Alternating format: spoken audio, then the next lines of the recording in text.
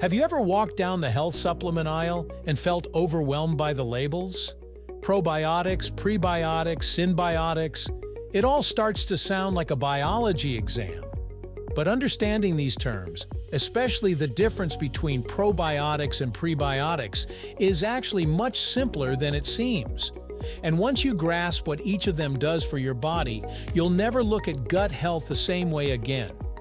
In this video, we'll dive deep into what probiotics and prebiotics are, how they work in your digestive system, where to find them, and why your body needs both to thrive. Let's explore, right here, on History of Simple Things.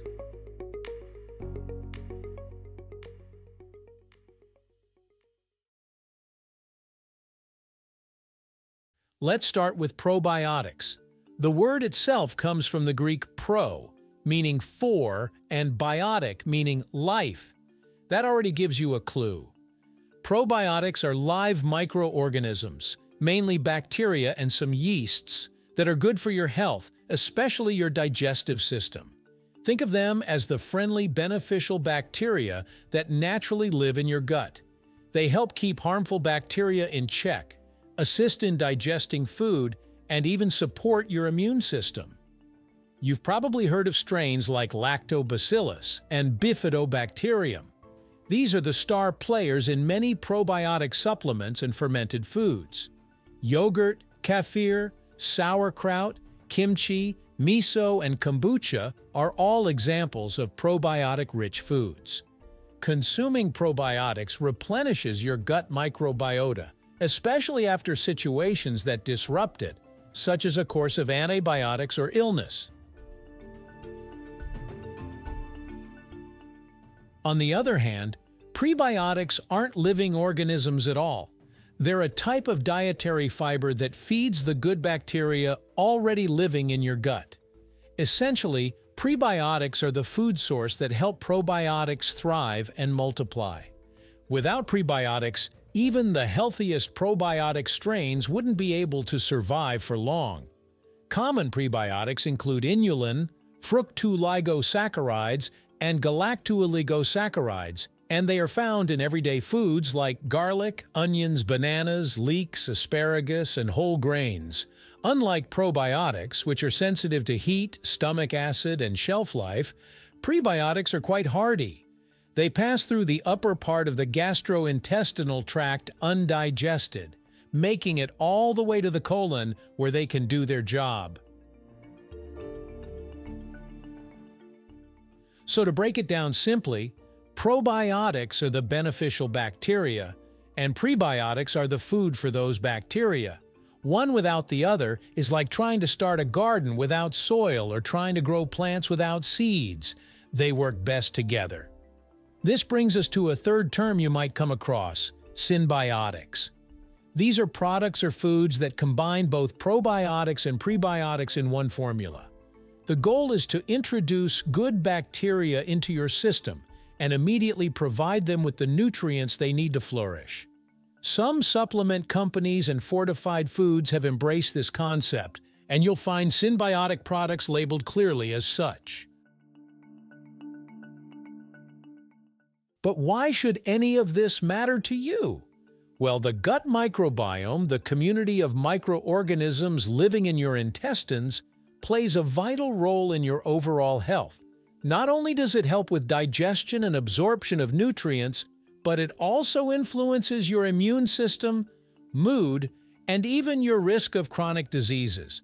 A well-balanced gut flora has been linked to reduced inflammation, better metabolic health, improved mental clarity, and even healthier skin.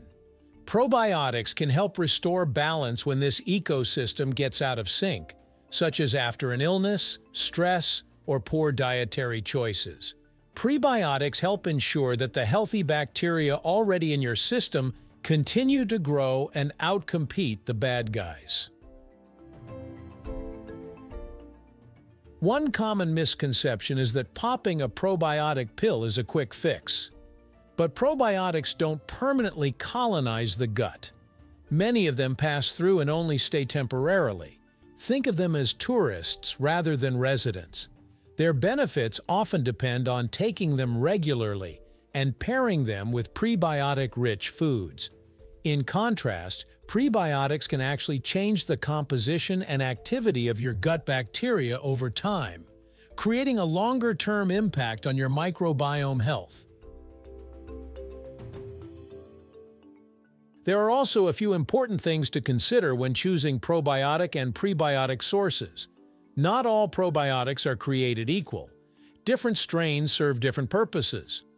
For instance, Lactobacillus acidophilus may help with lactose digestion, while Bifidobacterium lactis could support immune function. Check labels to see which strains are included and whether they've been clinically studied. As for prebiotics, whole foods are the best sources. Supplements are available, but it's easy and often more effective to get them naturally through your diet. Of course, everyone's body is different.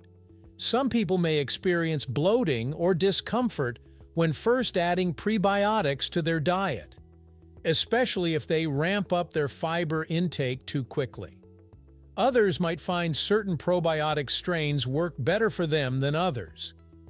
It's always a good idea to consult a healthcare provider if you have digestive issues or underlying health conditions before starting any new supplement regimen. Let's not forget how modern life impacts gut health. Processed foods, stress, poor sleep, and excessive use of antibiotics can all negatively affect the balance of bacteria in your digestive system. That's why incorporating both probiotics and prebiotics into your daily routine can be a powerful way to support your body naturally.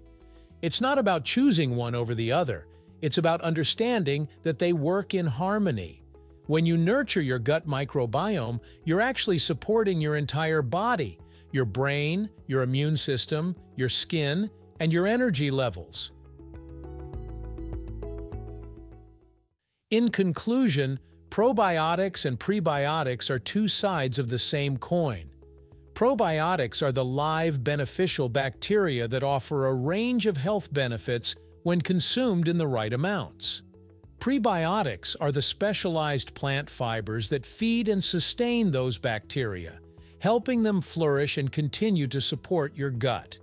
Rather than thinking of them as separate, think of them as a dynamic duo, both necessary for a balanced, healthy microbiome.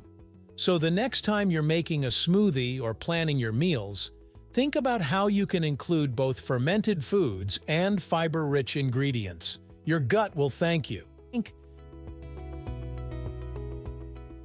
Thank you for watching. If you have suggestions for our next video, feel free to share them in the comments below. We'll be sure to give you an acknowledgement for your contribution. Thank you for joining us on this journey through the history of simple things. Don't forget to like, subscribe, and stay tuned for more stories woven through the smallest details.